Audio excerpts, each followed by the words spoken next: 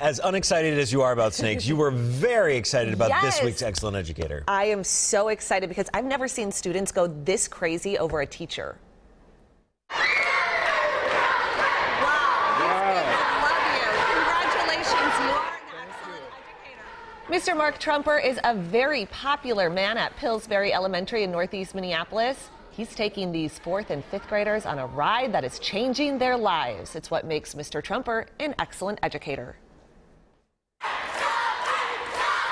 Mark Trumper is an English language learner teacher, but what makes his students love him this much is what he started 7 years ago. A third of the kids coming into 4th grade didn't know how to ride a bike and hadn't had a chance, so we teach everybody how to ride a bike. I've been wrenching on bikes for years. Twice a week, the kids gather to learn about bike mechanics, proper cycling behavior, and then hop on donated bikes and head out into the city. We go all the way to the west side to Worth Park. We go to downtown to field trips, the children's theater, book arts, Stone Arch Bridge, Boom Island. These kids are seeing parts of the city that they probably wouldn't have otherwise, right? Right. Like the first year we did it, we went to Boom Island on a trip, and one of the kids said, "I've never been to Boom Island." And I was like, "We just went past your house." And I hear that you will take the bikes out in any kind of weather? Yeah, we're kind of known for that.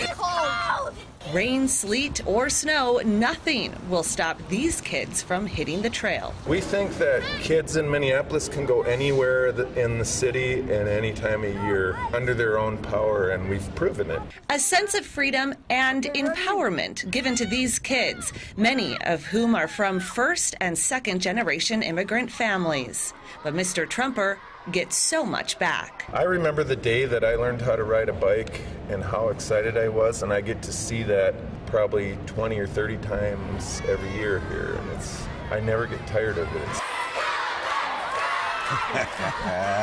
Yes, he never gets tired of it. And that's why Mr. Trumper has decided that he's going to come back after retirement to keep the program going. Oh, great. Yes, he is retiring at the end of this school year. It's not just kids. He also has classes for their parents to come in and learn how to ride a bike as well. Huh. He says he does that because he wants families to be able to go on bike rides together. How cool is that? And also, in the winter, he puts them on cross-country skis.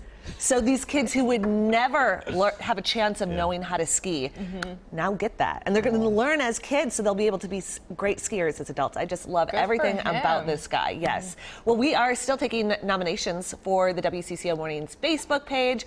You can email it to morning@wcco.com.